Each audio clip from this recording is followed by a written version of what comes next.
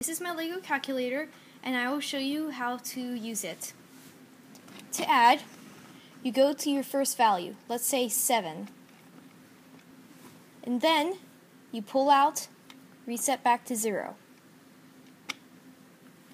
Then you go to whatever value you want to add to it, let's say 4. The answer is 11, as shown by the 10s and 1s dials. Then you reset to 0. To subtract, you go to whatever value you're starting at, let's say 11, and then you go reset to 0, and then you go to whatever value you want to subtract, let's say 6. Then you rotate all the way back to 0. The answer is 5. To multiply, you add, but you add multiple times. And to divide, you subtract multiple times. Thank you for watching.